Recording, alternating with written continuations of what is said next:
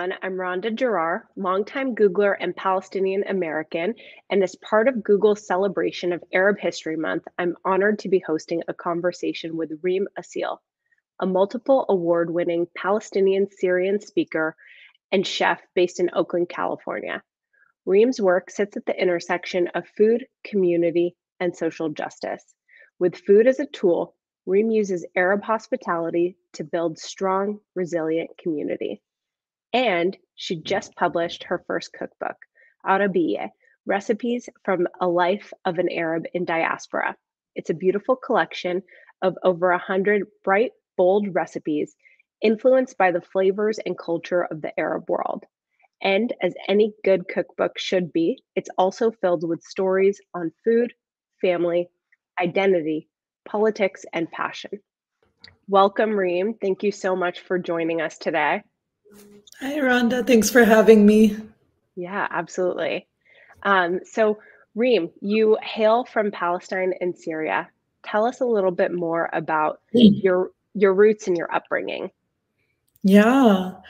So I was born in a very, very small town right outside of Boston, Massachusetts. My parents immigrated here in 1982. My mother is from Gaza, and she comes from a long line of Palestinians. On my grandmother's side, she was from Jaffa, and during what we call the Nakba, the 1948 sort of takeover of Palestine, she was relocated or displaced to Gaza, where she met my grandfather. And then in 1967, they fled to Lebanon, and Beirut was her home. In the midst of the 70s, which, as people might know, was a civil war in Lebanon. My father was from Damascus and always had an affinity for social justice. He left at a very early age. He lived in Egypt, and he relocated to the States to become an engineer in the early 70s, and then went back to visit, where he met my mom in Lebanon. And they had decided, life in war and displacement was not the life to live. So they came back. They came to the U.S., and the first place they lived in was Lancaster, Pennsylvania, which, as anybody knows, was Amish Central, a very a cultural shock, to say the least. But they eventually relocated to the East Coast, where I was born. Wow. So much history in your family story. Thank you for sharing that. And what ended up inspiring you to pursue a career in food initially? Yeah, well, I think, like any other Arab immigrant family or immigrant family in general, when you move to the States, it's hard to not, you either assimilate or you try to keep the culture really strong. And for me, growing up in New England, in the house, the Arab culture was really strong. So my earliest memories of, Arab culture was always through the food. My mom did everything she could. She was a working mom, but did everything she could to make sure that we knew where we came from. And so that culture, through the food, the music, we would go to different, families' homes, that was very strong. But I struggled watching her try to do all the things. And so ironically, food was not sort of my calling from the very beginning. I pursued a career in social justice for 15 years, really working in the nonprofit sector, really organizing different communities around finding their voice in their neighborhoods or on the job. And I felt like in that work, there was just something missing in different communities that were struggling. And when I went back to the Arab world in 2010, my dad invited me to come with him to Lebanon and Syria.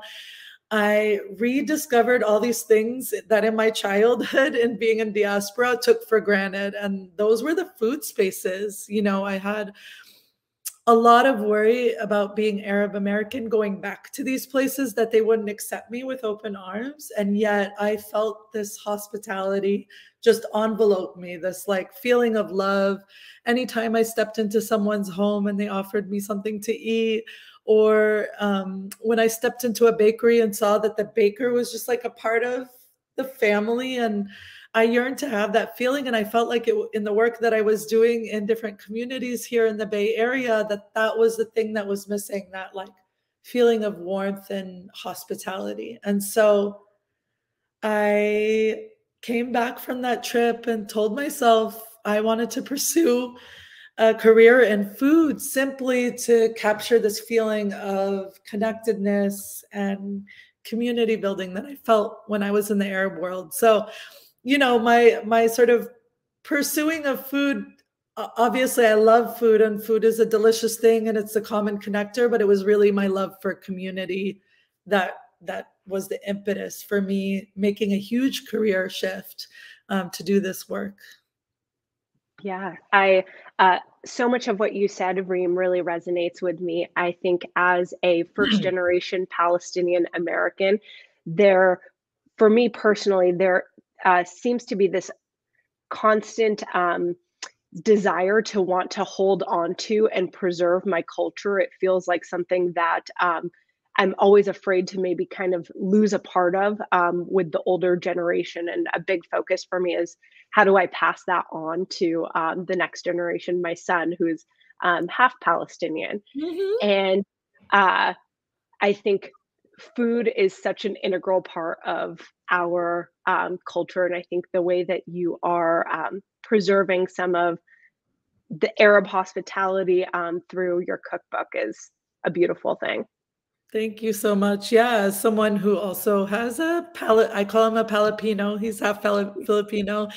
Yeah, it's really important that he knows where he is on that lineage, and that, you know, we all have a place and we all have a story to tell, whether we're back in the homeland or whether we're in diaspora, and that food is this sort of transcendent thing that evolves and tells a really beautiful story about our resilience, how we've adapted. And a lot of my cookbook really was about talking about, you know, how the women, you know, and the men who came before me, you know, their circumstances were not easy, and sometimes the food adapted and told the story of that hardship.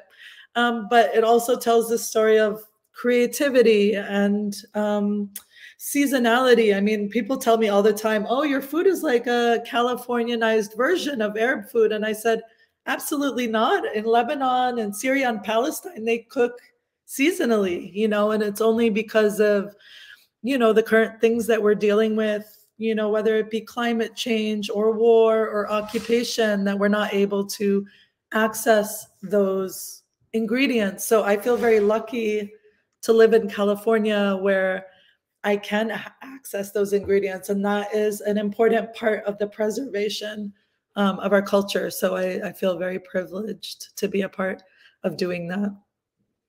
Yeah. So that leads us actually really nicely into our next question. Aside from being a chef, you're really passionate about activism. So tell us a little bit more about your work in this space and how that has evolved over the years. Yeah.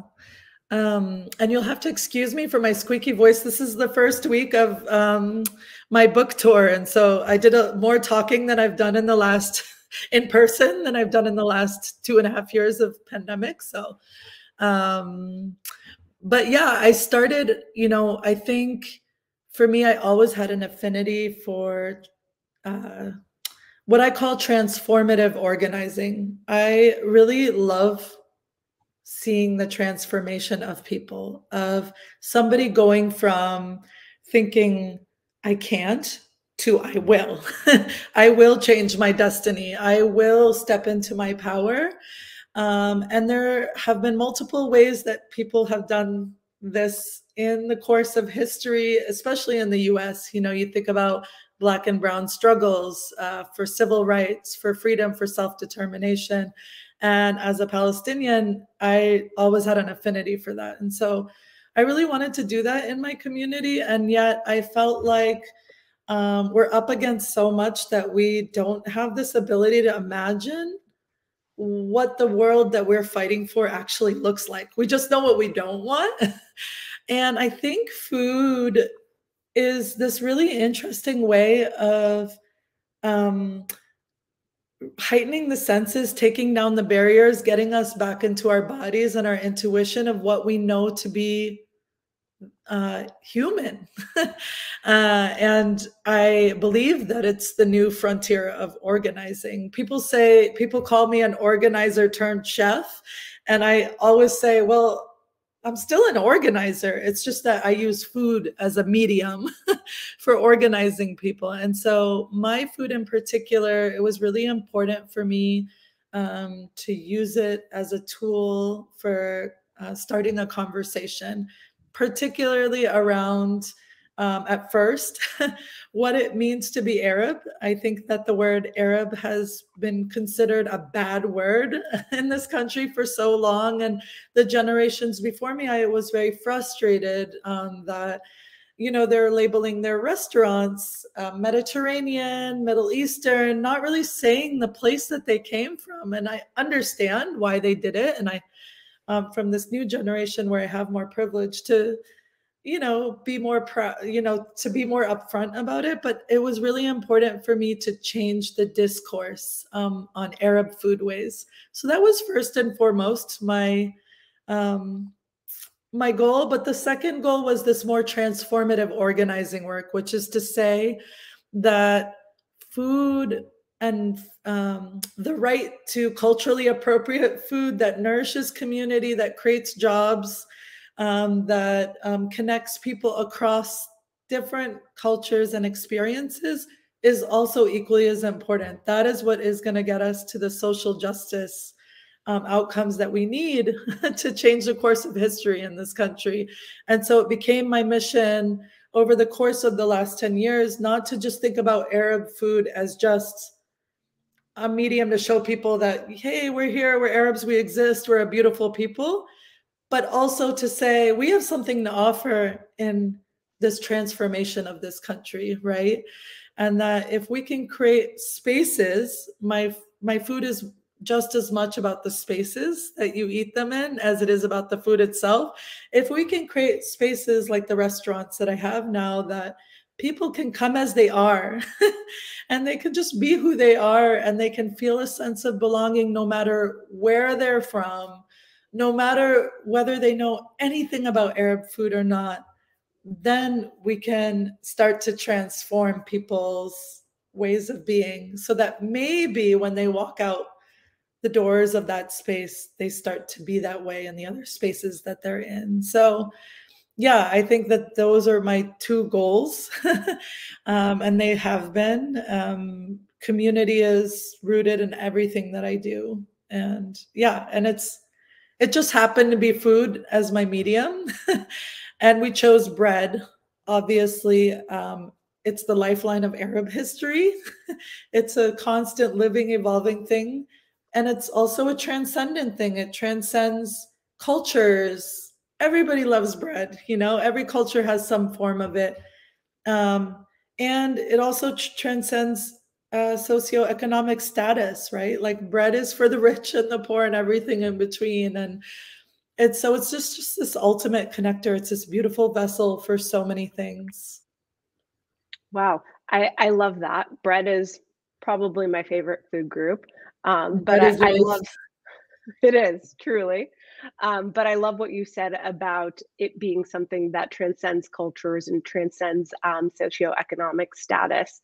And personally, myself, you know, having grown up as a Palestinian American in a post 9/11 world, I really hear you on like the word Arab almost feeling as if it was like a bad word in a sense, or something to be ashamed of. So I love this concept of um, shifting the cultural narrative and like the societal narrative, and food being a tool in which to kind of initiate some of those conversations and take back Mhm. ownership of our Arab identity. Mhm. Yeah, and to be proud of it, you know? I think that, when I first started my restaurants, and even as I was writing this cookbook, I was thinking about my audience, you know, and often, um, often that audience is outside the Arab community, actually, because I want people to understand what Arabs have to offer and what we have been doing in this country for so long. But as a byproduct, it's an homage to my people. It's like a love letter to my people for something for them to be proud of, for something for them to take their non-Arab friends to and say, like, look at this culture, and something for them, I think for many of us, especially those who've been displaced from their homeland, they may not ever see home again. And so to be able to create a sense of home away from home, um, became a very important piece of that work for me. And so, yeah, I think and the word Arab has become a little bit more mainstream now, and um, I would like to think that I was a trailblazer in that effort. And you're seeing a lot more Palestinian chefs and Arab chefs come out there and really call its food what it is. So, Yeah, I agree. I'm sensing that shift, that it doesn't necessarily feel like it's I do feel us as a community are taking back ownership of the word and shifting the connotation, which I'm very happy to see. Um, Looking back at your career as a chef, so barely a year after opening Reem's in 2017, you went on to open a Arab fine dining concept called Diafa, which ended up earning a place on the Michelin Guide and Bib Gourmand's list in its very first year. Can you tell us a little bit more about this journey? What inspired you to open a mhm. fine dining Arabic restaurant, and um, how it all played out? Yeah. So a year into opening my first restaurant, I uh, I do not recommend this for anyone. So do not try this at home. But I managed to get pregnant. I had a child on the way, and Reams had gained a lot of national attention. It had earned a spot on the top 10 restaurants from Food and Wine in the country. And there was a lot of attention being brought and on Arab cuisine and what I was trying to do. And at that time, um, I connected with a Michelin star chef at the time, named Daniel Patterson, and he was opening sort of concepts of restaurants, and was interested in an Arabic concept. And uh, the opportunity seemed really great. I think that the world of fine dining does, for better or for worse, bring a lot more national attention than maybe just sort of a fine casual eatery might. And it really, I think, after being a business owner and being in the trenches for so long, this idea of being creative and sort of taking this cuisine to another level, and introducing the world, a national sort of audience to um, Arab cuisine, or in my mind at that time, thinking about elevated Arab cuisine, was really, really intriguing. And we built this beautiful, beautiful space called Diafa. And Diafa is the Arabic word for hospitality, and it was successful right off the bat. And I had literally had my child.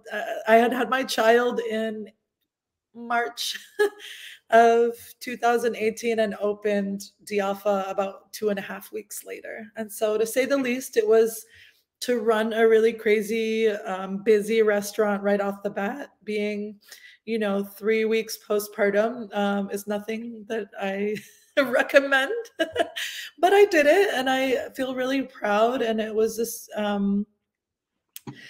an interesting experience. I think that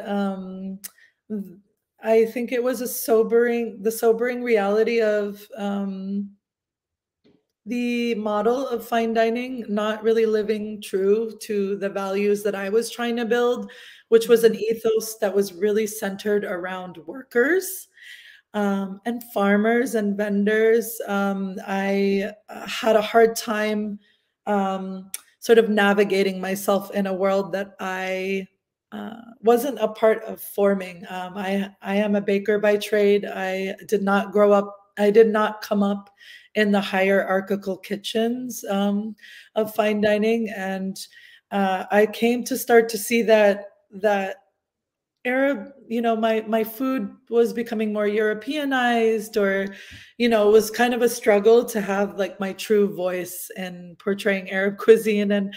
And it was just a realization that Arab food didn't need to be elevated. It was elevated in and of itself. And I would think back, in this time that I was running this busy restaurant and struggling with all these power dynamics and fine dining, that, my grandmother would probably put some of these Michelin star chefs to shame, that, Arab cuisine is very, very sophisticated. And yeah, it became a struggle for me, honestly. And so I made a really, really tough decision in the fall of 2019 to sort of step away from that partnership and really focus on Reem's, where I had a lot more control. I was, the sole owner, and I had all these employees that had, been there for 2 or 3 years and needed, a pathway to be leaders. And yeah, and I'm, super grateful for that experience. But I think that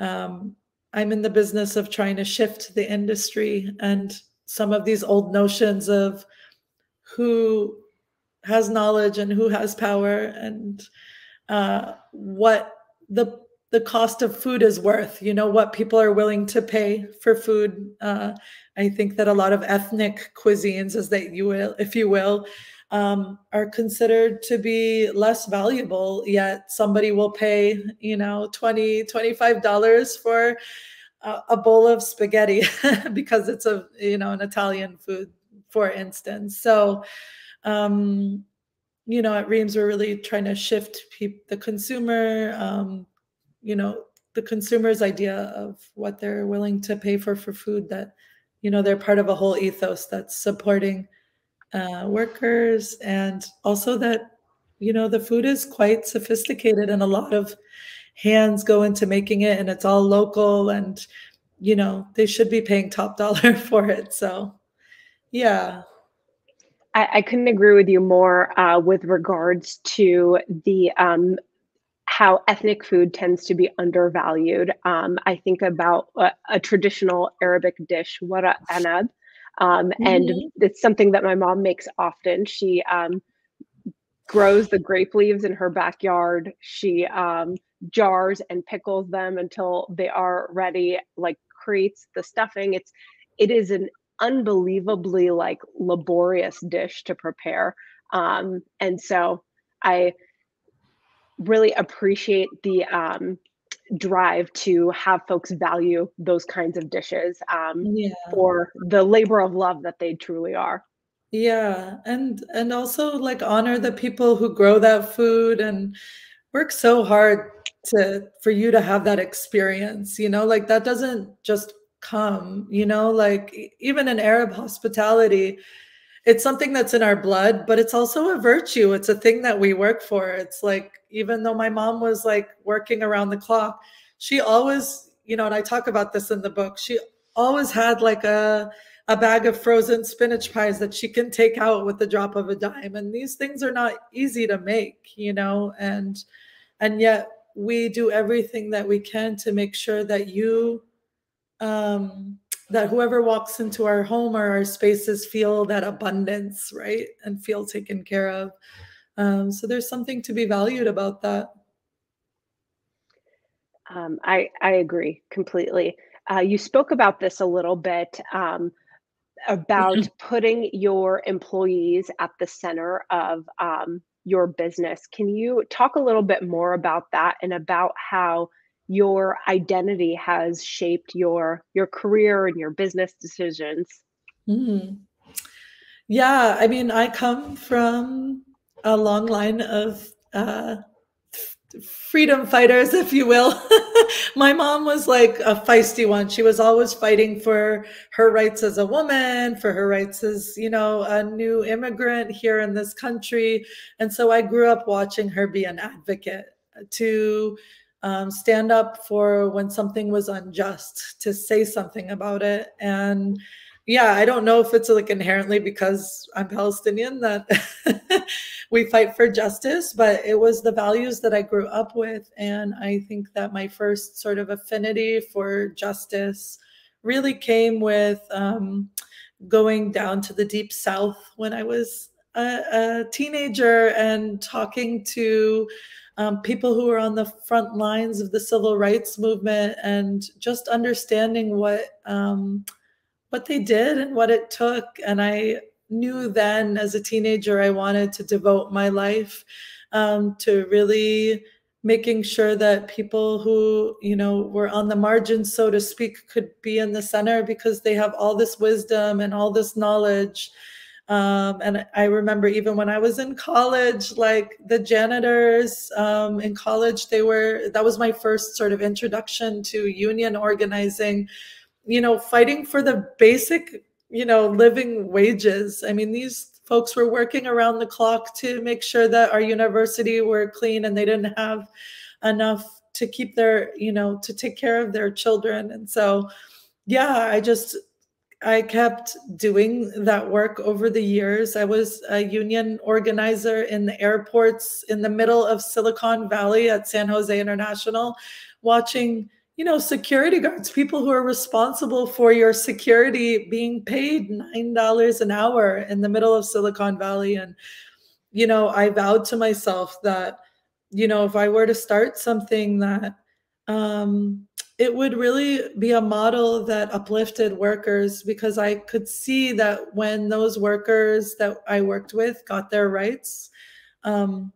they were better employees, that everything around them ran better, that they were happier. And I think that's the same in food. When you walk into a food space and you see the employees are unhappy, that's going to impact, how they make your food. And you don't feel that love or hospitality, right? Because they're not being treated with respect or love or hospitality.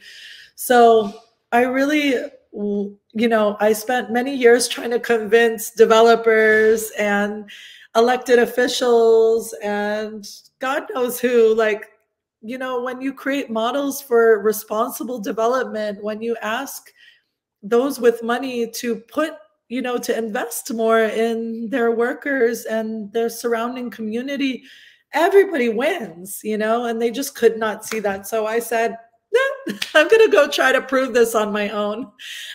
So it became kind of this like mission of mine of entrepreneurship, of like, can I show a model that really proves that when you center employees, when you create jobs that are dignified, that pay a living wage, that take care of them holistically, right? Their physical and their mental health, that everybody wins as a result of that. And I had the real privilege to, right out of culinary school, land a job at a cooperative called Arizmendi Bakery Cooperative. So I got to learn how to not just be a baker, but an owner. We were all both workers and owners, and seeing how sort of a democratic place works. And it's a lot more work, but it yields so much more benefits for everybody. We had, a really, really amazing retention rate, and, people had live-work-life balance, and, people are learning leadership skills. I was learning how to run payroll just as I was learning how to bake scones, and so I wanted to replicate that at Reem's. And so I took sort of all of these experiences of my organizing and brought them into my business model. And it hasn't been easy. The food industry is plagued, with inequities. And, those who work in the industry are majority, BIPOC, Black, Indigenous people of color. and they have lived their life for so long on the margins. And so for them to even internalize that they have a voice and they have something to offer more than just their hands or their bodies coming to work every day, that takes a lot of work to unlearn. And, at Reams, we're really trying to shift that notion where me as the chef has all the answers. I don't. I've only been in this work for 10 years. Some of my prep cooks have been in this industry longer than me. And so we're trying to shift the model at Reams to be more worker-led and worker-owned. And we're going through that process. The pandemic really shifted my focus to fast track that a little bit more. And, we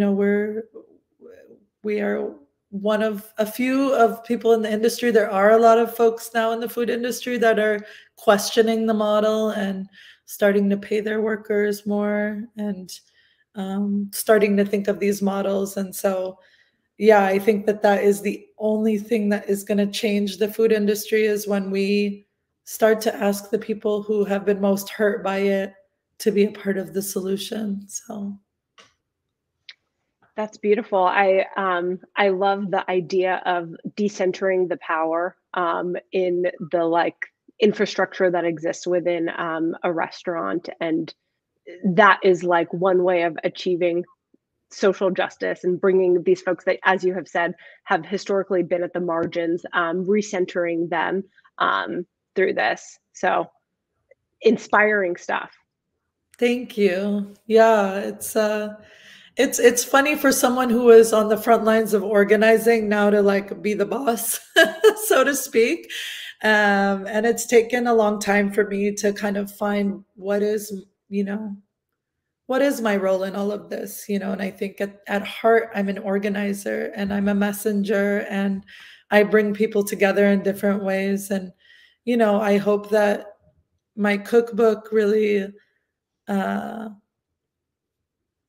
shares that, or that people can kind of see that, and that it's infectious and they can see parts of themselves in it, that, that this human experience, it's more universal than we think. And we all want to be change makers in our own way, whether we're in the food sector or the technology sector, and that we can all be thinking about, these really important issues. And so, yeah, it feels full circle. I feel like I was like, what, where did this all come from? And I think part of it is just the experience of being Arab in diaspora, that experience of struggle. But I also think it's, my parents taught me really good values. When I was writing this cookbook, I learned that my dad, was organizing people from when he was a teenager in the rural areas. And even though they didn't understand what an organizer was in this day and age, they know it in their hearts. They know what it means to build leadership in others. So I think that we all have an affinity for that in the various roles that we play in our communities. I love that. And I personally am so excited to pick up a copy of Arabiyya and learn more about all of the many ways that your identity has impacted, has helped shape this book. It's going to be so much more than just, I think, a collection of recipes. Yeah. Definitely. Yeah. I mean, for me, food is delicious, and you can make a recipe, but when you know the story behind a recipe and a context behind the recipe, it's just that much more special and delicious. And I hope that anybody who picks up this book will see that joy, hardship and joy in the story. You have to have the yin and the yang, but that they will feel inspired to invite friends over and to, have dinner parties and to cook for more than just themselves. That's really what this book, I hope, kind of brings to the world, is this sort of joy in hosting and being hospitable. Yeah, that's beautiful and so core to Arab culture. Yes. Can you tell folks where they might be able to pick up Arabiyya? Yeah, so if you're local to San Francisco, you can always stop by Reams. We have signed copies here, but Reams is sold wherever books are sold. You can pick it up off of Target or Amazon or any of the sort of online. But my personal plug is to always support your local bookstore in any city that you're in. So yeah, there are plenty of bookstores out there that are, still thriving and kicking because of the communities that support them. So yeah, definitely pick up a copy, and I'll be on book tour for the rest of the summer. So if you check out or if you follow me on my Instagram, Reem-Assil, or my restaurant, Reem's California, you'll know my whereabouts, and hopefully we'll get to meet and connect more over this beautiful thing called Arab food. I love that. Thank you so much, Reem, for your time today. And it has been such a pleasure to learn more about you, about your book, Arabiyya. And we really appreciate you helping us celebrate Arab Heritage Month here at Google. Thank you so much for having me.